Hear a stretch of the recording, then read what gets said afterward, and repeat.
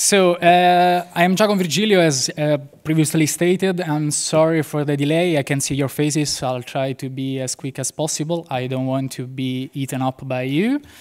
And so, as previously said, the bilateral agreement signed by the CNCE with Socabau for Germany, BUAC for Austria, and UCF for France were born from a methodology of confrontation that started not only from the need to protect companies in their state that post workers in other countries, but to compare in particular the contractual homogeneity and the labor cost existing between the various countries.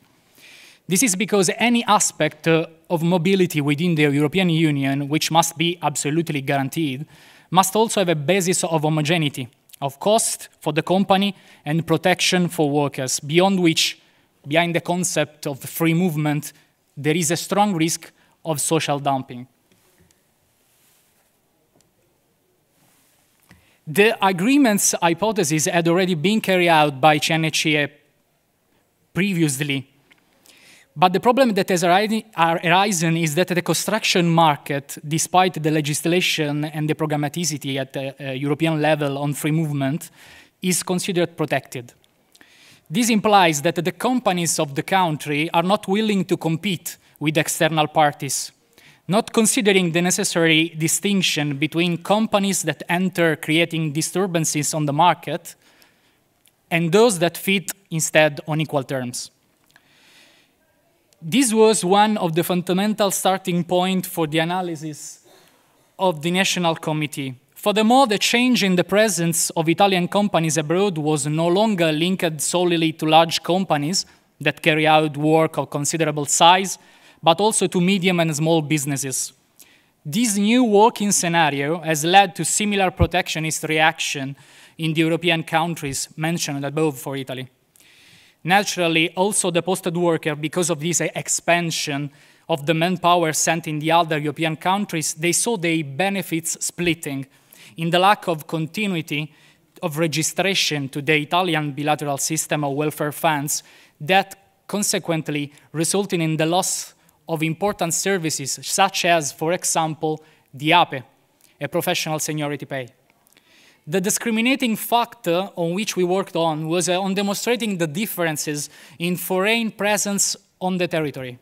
The one that uses unfair competition and the exploitation of workers as a weapon, which are not our responsibility, but of the public bodies in charge, and the regular companies, Italian, Austrian, French, German, that are protected by allowing them to work in these countries with similar conditions.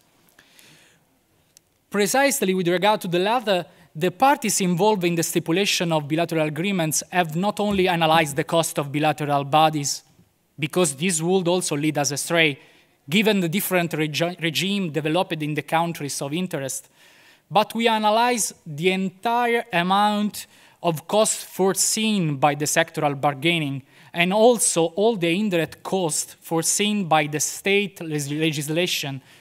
As regards Italy, just think of the Cassa Integrazione, the temporary layoff scheme, or the INAIL premium. Thus, calculating the expenditure in terms of contribution and pay of the total work for a company of these four countries, obviously, the comparison has always been made between two countries at a time, facilitated by the first conducted with our sister Socabau. This overall comparison made it possible to state that the company accredited by one of these signatory countries did not carry out social dumping. The problem, however, found with the other nation on equal terms, as just stated, is the absence of possibility to manage this convention. Is it possible to say, we can say that the companies do not carry out social dumping, but it must be possible too to demonstrate that it applies the contract and the rules of its country of origin. So it is precisely the function of the bilateral body, not only limited to the prerogatives assigned within the national sphere that can provide this type of certification of regularity at European level, like, for example, a DURC in Italy, raising its value at international level. As for us, but we believe the same thing happened for German, French, and Austrian France, we in Italy have brought the results of this comparison to the examination of the social partners.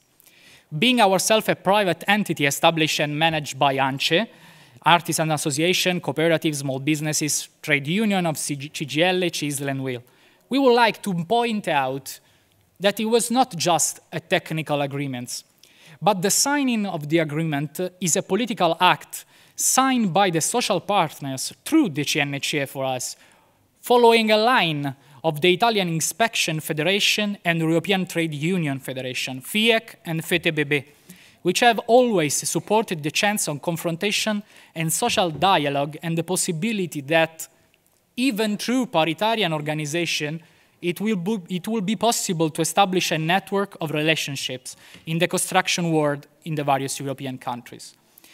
The European Association, and in our case the Italian Association, have pursued two main concepts. Firstly, to guarantee to the companies that regularly apply the contractual and state legislation to be able to work on the whole European market. And secondly, to affirm that where bilateral agreements cannot be applied, there are economic obstacles, such as the different contributory weight that the company has to face in confrontation to the host country. For these cases, the social partners can thus pay more attention to avoiding the social dumping. Today, this network involving 4 countries is a piece of European market that not only has in common an observatory on the mobility of workers and the need to give common rules on the posting of workers, but above all, a homogeneous ground of contractual protection, legislative norms, coverage of the welfare state for workers. It is enforced by natural mobility as it moves within 4 territories that are, as already stated, a substantially homogeneous portion of Europe. However, applying this convention requires a qualitative leap in our relationship. It is hoped that the social partners in the first instance should carry out a comparison study on labor cost in other countries interested in signing these agreements. And in a second phase, these same actors should find or create a body that can interface with their own in order to continue the certification of regularity internationally over time.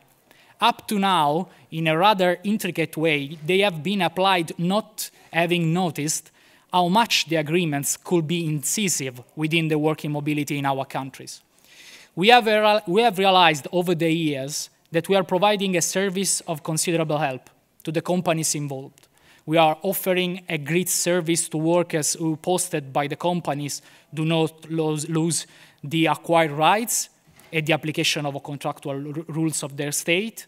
We are giving also a big service to the contracting entities and to all those who are interested in continuing the works, since all the action pursued in the construction sector by Italian, Austrian, French, and German companies are carried out in the maximum transparency, without resorting to gimmicks that disengage them from the application of the law. By now, there are thousands of cases over the years of mobility using this exoneration from the registration in the host country's welfare fund. But it's now necessary to make this exchange of information related to the posting, of course, fluid through its networking, and to share a part of this data also with subjects external to the co-signatories of the Convention. For this reason, we have hypothesized this research for the creation of a database that allows a dialogue, I hope, in a wider perspective. Thank you all for your attention. You haven't eaten me, so I am fine. Thank you.